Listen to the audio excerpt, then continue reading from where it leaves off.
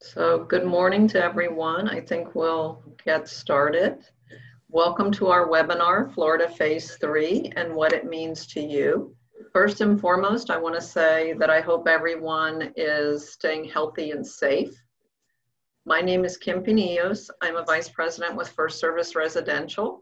Our discussion today will follow a question and answer format where we will answer the questions that you've submitted in advance, as well as any more questions that may come in during the webinar from the attendees.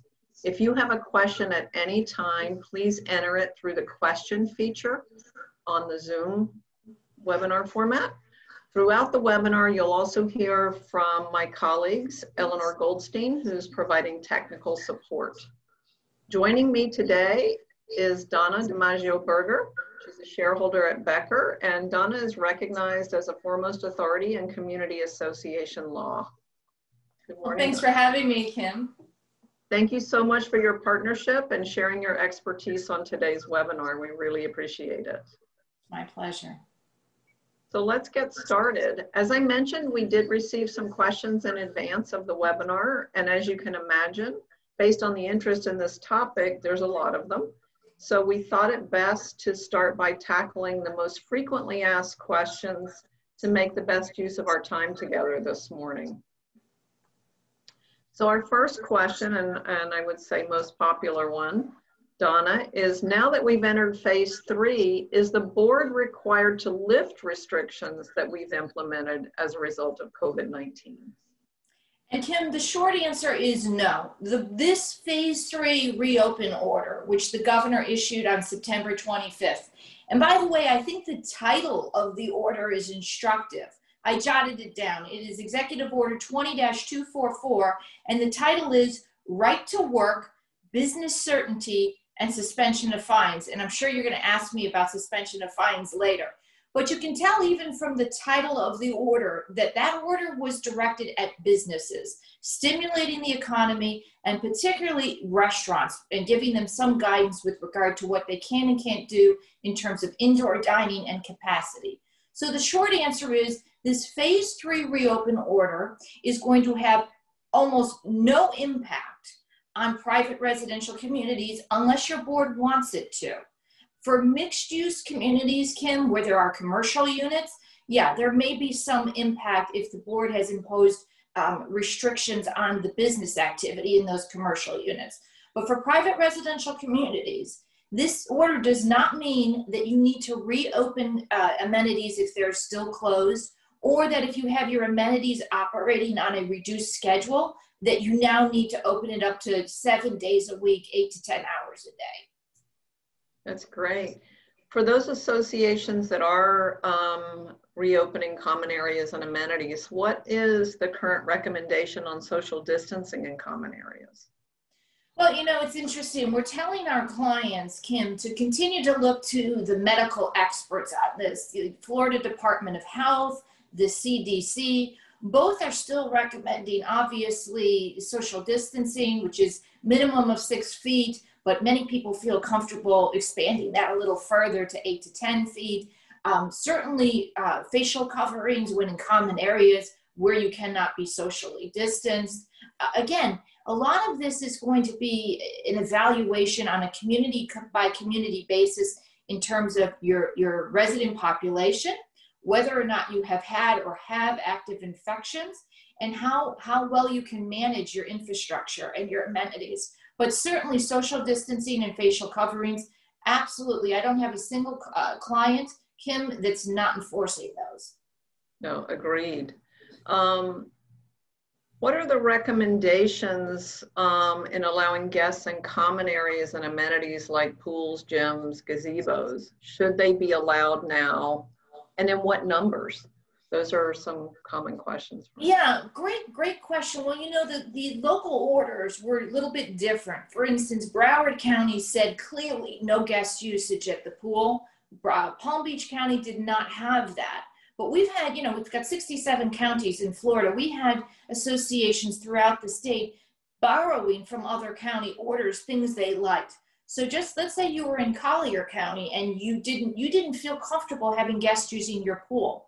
or your tennis courts. Just because your local order didn't address that did not mean that your board in Collier could not impose a guest restriction. So as we sit here today in mid-October, there's a couple things. We are still under a statewide state of emergency until November 3rd. Now, the governor may push that out beyond November 3rd, depending on the numbers, or he may not. And we can talk about what happens to emergency powers if the state of emergency ends on November 3rd. But as we sit here today, we are still in the midst of a pandemic. As of October 8th, 726,013 Floridians have tested positive for the virus. The pandemic continues, although thankfully the death number is going down.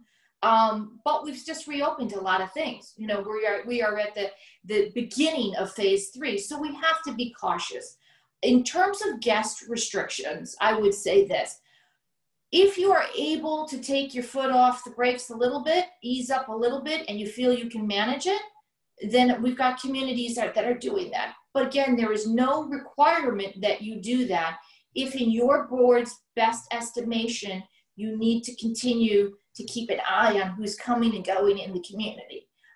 Certainly family and friends, it's not the same situation, Kim, as at the beginning when we really did limit the number of family and friends, but still, certainly there should be nobody listening to this webinar who is going to reopen the clubhouse and open it to private gatherings. That is just a big no-no right now while we're still in the midst of a pandemic. Right. What is the board's responsibility on this? In other words, we've talked about boards being cautious and not having a requirement to reopen the amenities, but in terms of the board's duty towards the community. Yeah, I have to say, and I'm sure you join me, you know, for all our board members out there, thank you for not handing in your resignations immediately after this started. I served on my own HOA board for 2 years. I like to joke that it was the longest 2 years of my life, given what I do professionally. There is a great deal riding on the decisions you make as a board. You know, there's just no other way to say that. Board members are in only very limited circumstances personally liable for the decisions they make, okay? For the most part, you're sitting on the board as long as you have D&O coverage. I've never seen a set of condo or HOA or co-op documents that doesn't require doesn't indemnify the directors for their service. So for the most part, you're pretty covered. However, I say that with the caveat, 2 caveats. One, if you are a Florida condominium director, there is language in the statute, it's 718-111-1D, that makes directors personally liable if they display a wanton disregard for public health and safety. Now, I want to let that sink in. Hopefully there were no gasps on the other end, but that language is out there. That raises the stakes. The other thing that may raise the stakes is you may have in your articles or bylaws an affirmative duty placed on the board to protect the health, safety, and welfare of the residents. Now, this is not in every set of documents, Kim, but it is in some documents. I've seen it. So if we sit here in mid-October and you don't know if that language is in your documents, you need to, when you get off this webinar, call your association attorney and say, look at the powers section and obligation section in our articles and bylaws and give us an opinion. Do we have an affirmative obligation placed on our board with regard to the public health and safety in our community? Now that's legally. Let's talk about morally. Yes, there's an obligation to put safety first. Always. People are looking to you to make tough decisions. It's going to be tough. And especially now with the government orders pulling back, there's less place to look to for guidance, which means we can no longer say as a board, we're doing this because the county's making us or the state is making us. You have to have the strength of conviction to tell your people, we're doing this because this is what we think is needed to protect our residents. That's a great point, Donna. I know a lot of our communities are struggling not only with opening amenities, but also with considering, do they still want to limit outside guests to the community, especially in the amenity areas? Yeah, and you know what, Kim? I think some of the pushback from the residents is born out of 2 things. One, I don't think they realize the potential liability should a resident or a visitor, it's not just residents who could bring a claim. It could be somebody's neighbor who showed up and said, I haven't gone anywhere but, my friend's condo's pool. And I think that's where, I got this disease. So it's the potential. I don't think they understand the potential for liability and that there's a lack of coverage right now for these claims. And I think the other source of pushback is that some boards have just shut things down and they're not communicating with the members. I understand you have to make tough decisions, but you should probably let your people know we're making these tough decisions, but we do have a plan for the future. And if things keep heading in the right direction, here's our anticipated, future plans for either reopening or expanding the hours of operation. I agree. The communication with the community and the phased approach to reopening, a more measured stance, seems to be a lot of the direction that the associations are going, a lot of the boards are going, even with pressure from residents. So we really do appreciate those board members who have taken their duties very seriously and are doing everything they can to protect our communities. With that said, a lot of them have been very proactive in working to issue violations and perhaps fines for those people that break the rules, requiring, for example, facial coverings in common areas. So the question has come up recently, are they still able to issue fines for those? Yeah, and the answer is yes. So the governor's order has suspended collection of fines at the government level, not at your level. So associations can still issue fines. They can still issue suspension of use rights, Kim, to the common areas. So if this is particularly important if you've opened the pool or the gym, and you've got somebody in your community who's going there, they're not wearing a facial covering, walking to the area, they're not observing social distancing, you're going to want to take swift action to make sure that the person violating that, in that regard, if you have a practical ability to suspend that person's right to get into the pool, like shutting off a key fob, that's what you're going to want to do. Yeah, absolutely. And that's a great point. There's some discussions also about playgrounds, and for our associations that have playgrounds or even playrooms. Some of our associations, especially in the condo world, have playrooms for children. Obviously, that's always a place where germs are easily spread. Sanitation and limiting interaction, the children's interaction is not, I don't think, an unreasonable expectation. Would you recommend posting use at your own risk type signage in some of these areas? Yeah, actually in those areas where we know it's going to be virtually impossible to maintain social distancing. I mean, I've had kids. You can stay 6 feet away. It's not going to happen. Right. So you may want to keep those areas closed where if it's a playground or a playroom, this may not be the time in the midst of a pandemic to be opening that. We just saw already that there are infections. I think there's 1 or 2 infections amongst elementary school children in Florida already. So we know that there's a possibility of transmission amongst children and then passing it to adults. You'd have to have a compelling reason to open those areas right now. And I know there will be pushback from families, and there's the potential for a family to say, hey, the closure of the playground or the playroom has a disproportionate impact on me because I have children. The answer to that is we get that, but if we couldn't enforce social distancing at the pool, we would shut the pool down too. If we couldn't enforce social distancing in the gym, we would shut the gym down too. The problem is with the playground, you would have to have a monitor, maybe several, and it almost takes away from the entire playground experience as well. I guess one option is you have one household at a time use that facility. That may be the compromise option. Right, and that's certainly something to consider, but I agree with you. When we're dealing with small humans, it's a little different sometimes and a little difficult to get them to, most of them at that age are not wearing face masks. And especially they're not the under rational two. people, Kim. Right. I've had kids. They're not rational. Me too. They're not. But let me circle back to your sign question, because it's really important. So signs, certainly part of one of the tools in the toolkit to confront, this contagion, but not one of my favorite tools, and I'll tell you why. It's not as if you put a sign and say, use the monkey bars at your own risk.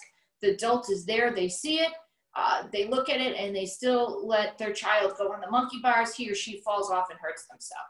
That's a different risk than, the nanny takes the child to the playground or the playroom, reads the sign or doesn't read the sign, goes back, interacts with somebody else, that person gets sick, that person never read the sign. So when you're talking about using signage or releases, and we should talk about releases later, to insulate a board from liability, it's not as useful a tool when you're confronting a communicable disease.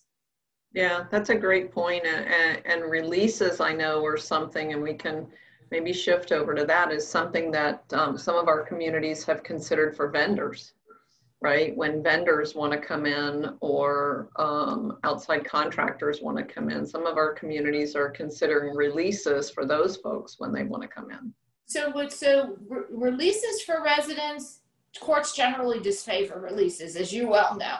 But for vendors, for people coming into your community right now to do business, whether it's a realtor, whether it's a contractor, they are engaged in commerce at your building. For them, I like the use of an indemnification agreement and proof of insurance, and adding the association as an additional insured. If they will take those steps to protect the association, I think that the board can proceed with a little bit higher level of comfort. But again, you're dealing with somebody who has some means, okay? Something we can go after. Residents, when a resident signs a release or an indemnification, it's very often worthless. It's not worth the paper it's written on, because there's no assets to go after. There's no insurance policy to protect the association in the event of a third-party claim. But when you're dealing with whether it's somebody coming in to redo a kitchen, whether it's a realtor doing all the showing, those businesses tend to have some assets, and the indemnification that they sign tends to have some value. That's a great point, because we do require vendors that are coming in as well as contractors to provide those certificates of insurance with the indemnification on it. So that's a great point, and I'm sure a lot of our boards will appreciate. And with those folks, Kim, there's no reason, if they're doing commerce, for you to say, we want protective gear, we want a limited crew, whether it's a construction, we don't want any more than 2 people in a unit. You have to go straight to and from the unit, no loitering, no going to the common areas, no using the common area bathrooms. And same thing with realtors. We want your people, I've done policies that say you can only have X number of showings, private showings by appointment. You have to let us know ahead of time. We need to know the names of the people. It cannot be people coming in from out of town, because both the Department of Health and the CDC, one of the things that they keep stressing, even though they've let go of a lot of their guidelines, is that when you've got people coming in from out areas, not local, it introduces additional risk. Absolutely, and you're absolutely right. And a lot of our associations are still very concerned about people coming from out of town, be it their own residents who are returning because these are second or third homes, and also their visitors and guests. Now that the travel restrictions have been relaxed pretty consistently across the states, is there anything these associations can do to restrict guests coming from, let's call it, hotspots? Yeah. So I do, Kim, have associations that is part of their COVID-19 protocols. Rather than picking and choosing what's a hotspot, because we know what was a hotspot last week may not be this week, and vice versa. So they've just said, look, if you're coming from out of the state, we don't want you accessing the common areas, whether it's 7 days or 10 days or 14 days. We no longer use quarantine, okay? Quarantine is a very life-limiting situation. You're stuck Absolutely. At home. You're only supposed to go to the doctor, leave the unit to go to the doctor. That's it. That's what a real quarantine situation means. So what we're basically saying is you can come and go. You could go to the, mail room, or you could, but we don't want you at the pool. We don't want you in the tennis courts if you're coming from out of state. Remember, your boards can create more restrictive protocol than what was in the local orders or what is in the local orders today. That's the floor. That's the minimum of what you can be doing.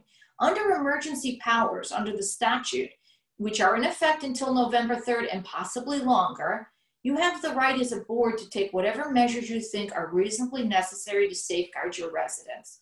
And if you want to say, hey, if you come in, you're an owner, you're coming in, but we don't want you at the pool for 10 days, okay? After that, you can. That's part of your COVID protocols. You can become more restrictive. Now, you still need to be reasonable, but courts give very broad deference to boards under the business judgment rule, okay? There's abundant case law in Florida. And by the way, Kim, we've seen it recently, all these lawsuits that we keep talking about and we're concerned about.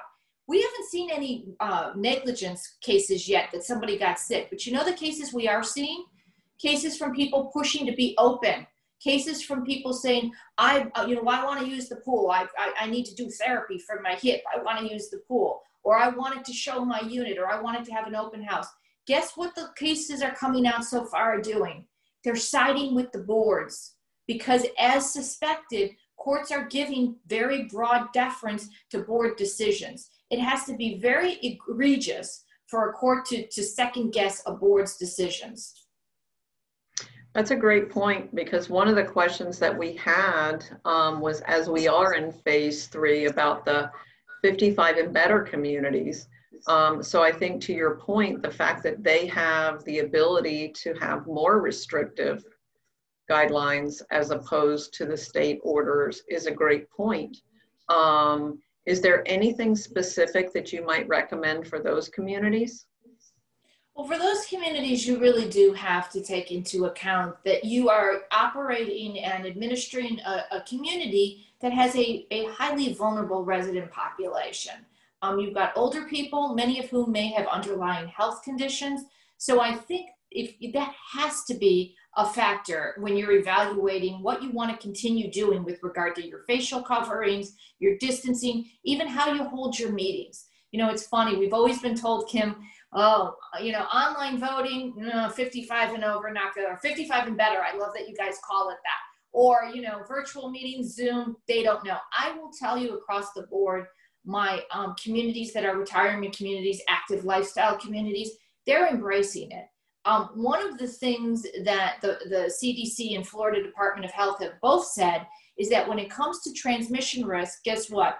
What we're doing right now, there is no way that I can get you sick and no way you can get me sick. It is virtually impossible when you're doing a virtual meeting. The more people you add in, the more in-person contact, the greater the risk goes. So for the 55 and better communities, I'm surprised, but delighted that they are embracing technology now because of this crisis. Yeah, I think that's a great point. And I think a lot of our communities that had not embraced technology before now have almost been forced to, and they have, and they love it.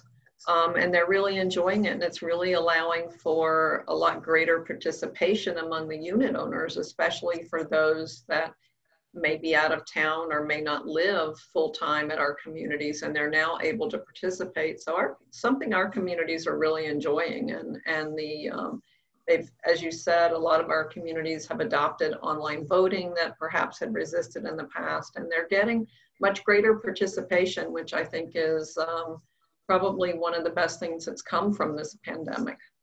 Oh, absolutely. Particularly with so many communities, Kim, that have out-of-state owners. Mm-hmm, absolutely. International owners. Mm-hmm. Absolutely, and the international owners. So it's nice to see that they're really starting to use some of these tools to the best of their ability. What recommendations would you have for allowing residents to use pool furniture even though there's no staff to disinfect it after each use? That's one of the questions that came up as to whether or not it's sufficient for them just to provide sanitizing wipes for the pool furniture and leave the pool open without an attendant to actually do that work. So we forgot at the outset to give my standard disclaimer. I'm not giving specific legal advice to you unless my clients are listening, and I know some of them are listening, so hello, clients. For the non-clients, this is not specific legal advice, but I'm going to talk to you for a second as if you were my client without giving you specific advice. If you still have your pool, association pool furniture out there and you're not cleaning it, it's a potential liability, okay? One of the options is to follow what Broward County had said, which is, and Palm Beach had actually said this, which is you've got an option to pull your furniture. Put it all away. Let people bring their own pool furniture. Bring it down, bring a chair, a lounge. I know it's a little inconvenient, but you minimize your risk that way. They can't sue the association for getting a disease off furniture that's not yours, okay? So if you have furniture out there, it behooves you as an association to clean it, okay? And clean it not regularly, not 3 days a week. If you've got unless you've got your pool open only 3 days a week. This is where, factoring in how many days do we want to have this pool open? How many days do we want, how many hours of operation each day? And are we leaving our furniture out there? Because we're going to need somebody to be cleaning this regularly. You can certainly also provide wipes for your owners to use, but you cannot delegate duties to your owners and think that that's going to insulate you from liability. Arguably, an owner could claim that they got the disease because you forced them to clean association furniture after use, and that perhaps it wasn't cleaned before they were using wipes to clean it. It's not a good idea, folks. If you have the option to put away your furniture and simply tell people the pool's open, bring your own furniture, do it. That's a great point. We actually have a question from Richard Keller, who asked, what may be the legal consequences if an HOA board closes an amenity such as a fitness center and doesn't provide a detailed reason? He's concerned that preventing the HOA members from using the facilities that they're actually paying to maintain in their dues, even though the county permits usage. Right. So the liability is a lot less when you're dealing with that kind of a claim than when you're dealing with a wrongful death or personal injury claim, because the gym was open and it wasn't cleaned and social distancing wasn't maintained. All of the health guidelines out there by professionals is that this disease is more highly communicable indoors. So your indoor spaces need to be more heavily scrutinized when you're opening them. I think the board in question should let people know, and I don't know why they're not, should let people know, hey, here's a few of the reasons that we're not opening the gym.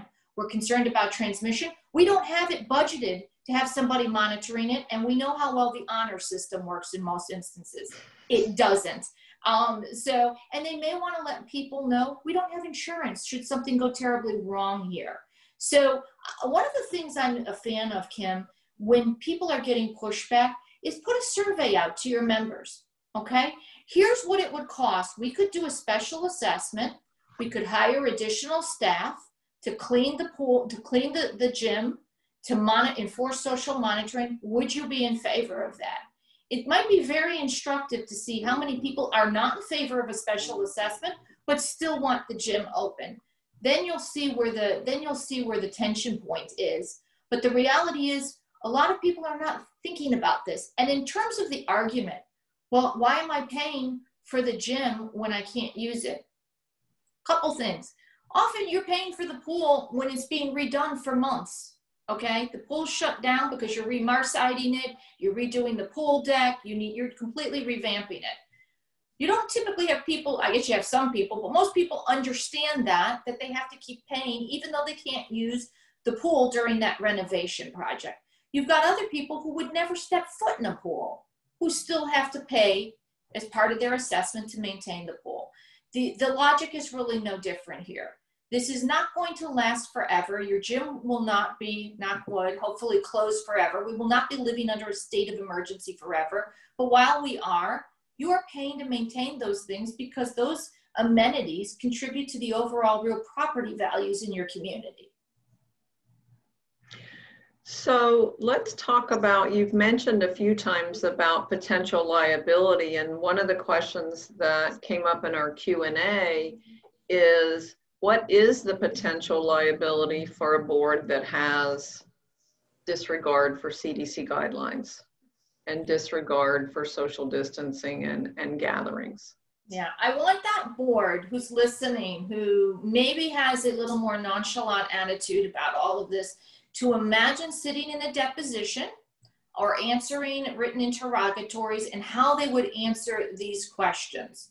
So on, October 10th, you opened the gym, you had the gym open, the pool open, the clubhouse opened. We were still under a state of emergency. There was an ongoing pandemic. What precautions did you take? And then they have to be, and why did you open, by the way, at that point? What was the reason? The answer cannot be, we got tired or we caved into pressure from our owners. The answer has to be, we felt we could manage this and provide a standard of due care that is required to administer these amenities in the course of a pandemic. You have to be able to answer these questions. A lot of people have opened, but they haven't really, their open operation, Kim, looks the same in October as it did last January before this pandemic hit. If there is no discernible difference, if you haven't erected signage, if you haven't hired and employed heightened sanitization, if you haven't removed the pool furniture, or if you've left it, you haven't hired staff to clean, if you haven't limited guest usage, if me going to use that pool today or that gym looks exactly as it would have in January, that's going to be a problem if you are sued. And the lawsuits that I've spoken to a few personal injury attorneys. I have a few friends. Yes, they have friends, personal injury attorneys. And I've said to them, how can you even prove? How can you prove that somebody picked up or acquired this disease at an association gym or a card room or on the, and their point is, we don't have to prove 100% causality. We only have to prove that that association was operating under a standard, negligently under a standard of due care. They were providing a negligent standard of care when operating those amenities. That's really what this boils down to, guys, negligence. And then when we start talking about negligence, I think that board members may have some potential liability. Personal liability. Well, if the negligence rises to a level of wanton disregard, and listen, if I'm in a community, Kim, where we have active infections, either on the staff level or at the resident level, and we still say, we're opening everything and we're not hiring, people to monitor, we're not hiring. Yeah, I think that's gotten to the point where you are at risk of a personal liability for displaying wanton disregard. Yeah. Looks like there's a number of questions that have come in.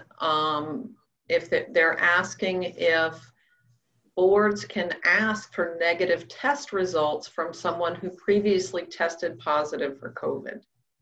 Yeah, they do. I do have boards asking, particularly if the resident has advised that someone in the household has tested positive. So what we typically do with that, Kim, is we say, we want you to quarantine the whole household. We're going to take all the steps, and I'm sure FSR does this. You take all the steps necessary to get them their mail, their deliveries, remove the trash, whatever needs to be done to keep that household safe and to keep the rest of the neighboring residents safe as well. And then we do need something, whether it's a doctor's letter, whether it's a COVID test result. Months ago, Kim, when we had this, that was a hard litmus test because it was hard to get tests. So now it's much easier, but speak to counsel. And again, this should be part of your COVID protocols. Absolutely. All of the First Service associations do have COVID protocols that we're operating under. And I know that some of the guests that we have perhaps on the webinar today may not be First Service clients at the moment. As we look through some of the additional questions that are coming in, we look at what should they look at in the future in terms of perhaps recreating some of these common area spaces, right? We see now that some associations are moving towards, I'll call it a disinfection room or a disinfection area right inside the entrance. Is there anything specific that you think that associations might want to look to now as we look at perhaps repurposing some of these areas? Yeah, I love that question because I think the new normal is going to be the new normal for years to come, okay? It's like the changes we saw after 9/11 and the security changes. You know, our experience at the airport has never been the same. Now, I'm not suggesting we want to have the horrible airport experience, but let me give you an example. With retrofitting, with sprinklers in our high rises, I often recommended to my clients that were a few years from the deadline to install, but when they were doing lobby renovations, Kim, I said, you got to look about what's coming down the road. It's the same thing here. If we've got people listening that are in the midst of lobby renovations or other common area renovations, whether it's the recreational facilities, the gym, start thinking about traffic flow, start thinking about touchless surfaces. If you're redoing the entryway, you may want to have those automatic open doors rather than push in, push out. Your bathrooms too. You may want to have as many touchless surfaces as possible. This may be as simple, Kim, as relocating furniture. So, you know, rather than couches where you've got people, maybe chairs spaced out. All of this, why waste money? If you're in the midst of redoing things, you may want to think about how to make this more functional. And by the way, I know developers and architects and designers are all thinking about this now for the future in terms of the commercial spaces and the residential spaces they're designing. Absolutely. We have associations that we're working with now, as I said, that are looking at redesigning some of the interior spaces, and we're certainly looking at a lot of those options and even in common areas outdoors, because I agree with you. I think this is going to be the new normal going forward for quite some time. Even air filtration systems in these buildings. You know, at the outset of this pandemic, I wrote a blog and likened the standing high rises to stationary cruise ships, because in some of those buildings, they have shared filtration. It's the same issue when you're dealing with an airborne disease, which we know now that COVID-19 is an airborne disease.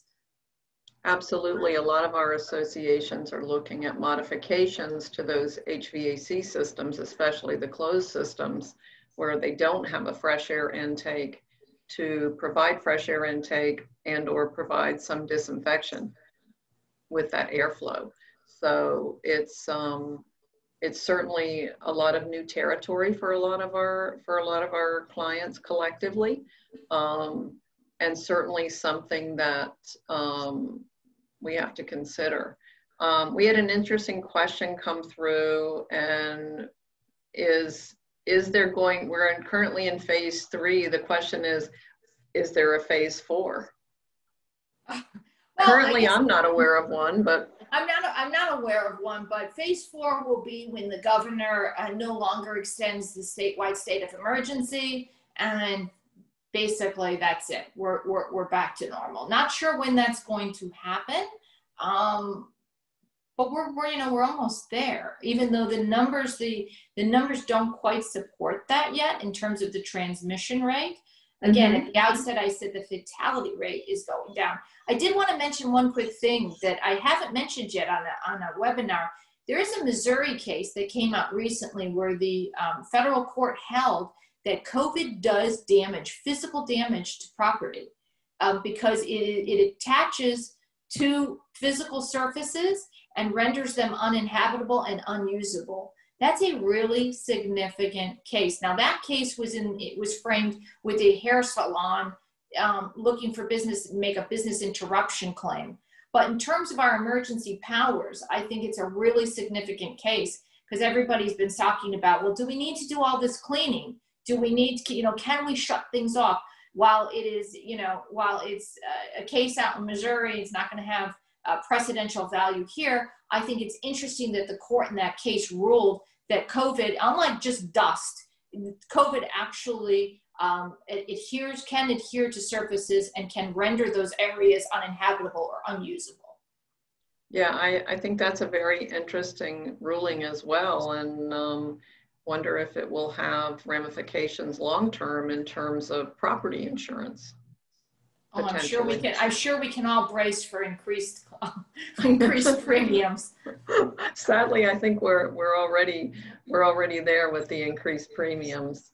I see a question coming in about what is the appropriate way to communicate to residents that somebody in the community is tested positive. And I know that we recommend that we notify the community that a member of the community has tested positive, and the precautions that the community should take. But beyond that, we don't provide any other identifying information. Is there anything above and beyond that that you feel that some of these communities should be doing? I think it's very smart. First of all, not notifying is a huge problem, okay? And it does open you up to liability for people down the road saying, we had an infection and we were never notified. So absolutely what you're doing, Kim, makes sense. You would notify, it would be anonymous. You would not identify the person or the floor or the building if there's different buildings, because that does what? It provides a false sense of security. Oh, I haven't seen Bill, so I must be okay. One of the things I do with my notifications, Kim, is I use it as an opportunity to reinforce two things in the community. One, here are the COVID safety protocols we put in place and why. And because once there is an infection, I will tell you, it tends to it's an aha moment for a lot of people where they tend to get it a little bit better. And then secondly, it reinforces, because you're doing it anonymously, it reinforces that please let us know if you do have a member of your household test positive or be exposed, so we can help you. It will not in any way be an embarrassing or uncomfortable situation for you to do that. So I think that notification serves two purposes. One, it helps reinforce why the board has passed and continues to enforce the safety protocols they do. And two, it encourages people to come forward if they do have an infection. Right, and I think that one of the things that we've done in our communities is be very proactive in the resident services with packages, deliveries, assisting with groceries and things. And we've done that for everyone. We've made those services available for everyone because we do have immune compromised people in some of our communities. So there really was no stigma attached to, oh, they got their groceries delivered, or oh, they have somebody assisting with dog walking, because we across the board have where our communities have had the staff available, and a lot of, especially in high rise, have offered those services ahead of time. So there was really no stigma attached to someone picking up their trash or helping with dog walking or groceries deliveries or anything like that. So it's been, I think, we've tried to make it as pleasant an experience as we can for our residents, and so that they're not stigmatized. What do you do, Kim, with regard to staff or employee infections and notification? So we follow the same protocol and advise that someone in the community, within the community, has tested positive. Obviously, we are following the CDC protocol for any of our associates that test positive, along with contact tracing, right? And our associates stay home in accordance with the prescribed medical advice and don't return to work until they're allowed to.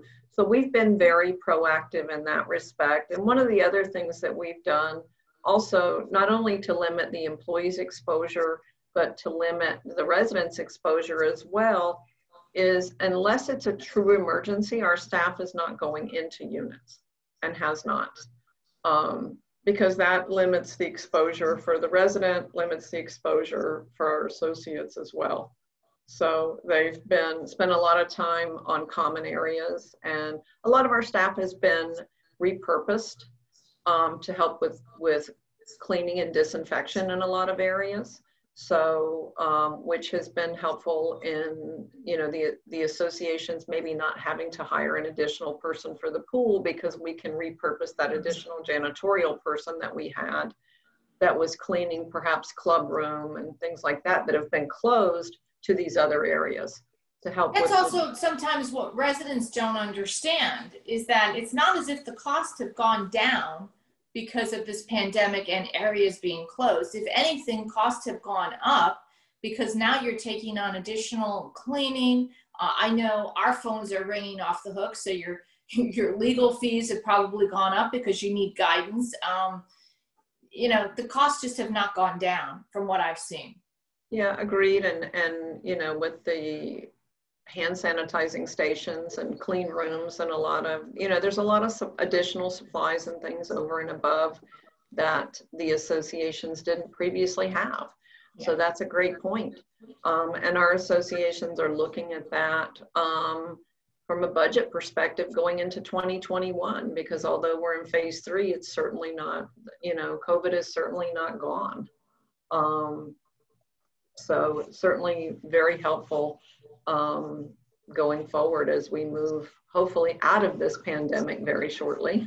Are you budgeting for 2021? I know we're heading into budget season. What are you recommending in terms of increased, you know, line items for certain things related to COVID? Well, we're actually looking, we actually were very proactive in this respect and encouraged our association managers to add a GL code that was specific to COVID expenses so that we can really quantify those expenses for the board and the membership. And we can really look at what we spent in 2020 COVID expenses, whether it was legal or additional janitorial supplies or staffing. So a lot of our associations, and it's an association by an association choice, and we're treating it very individually.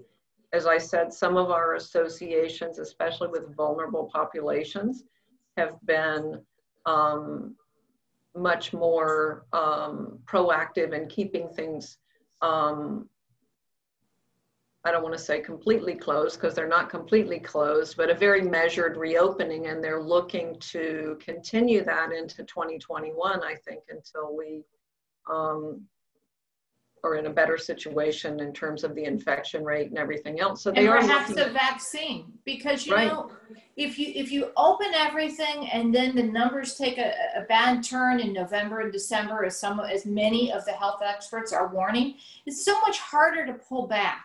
So absolutely. People have gotten used to the completely open schedule, and now once again you have to shut them down. I think psychologically that's harder to contend with than continuing on a more measured, as you said, approach.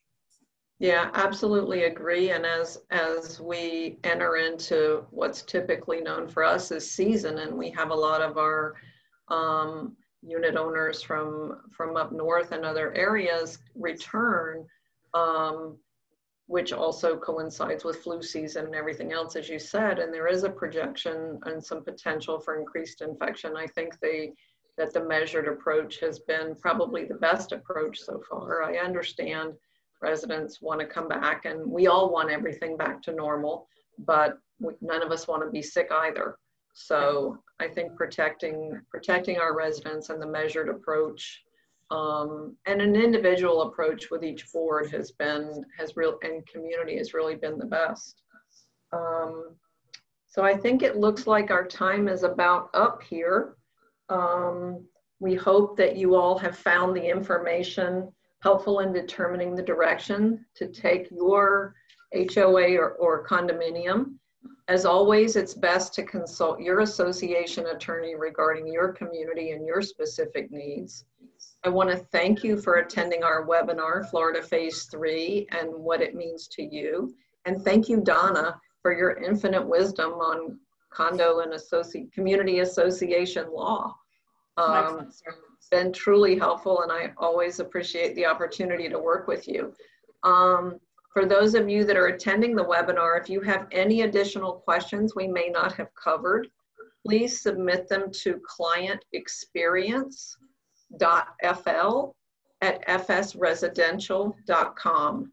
That's clientexperience.fl@fsresidential.com. And thank you very much, and I hope you all have a great rest of your day. Thank you. Safe. Thanks, Kim. Thank you.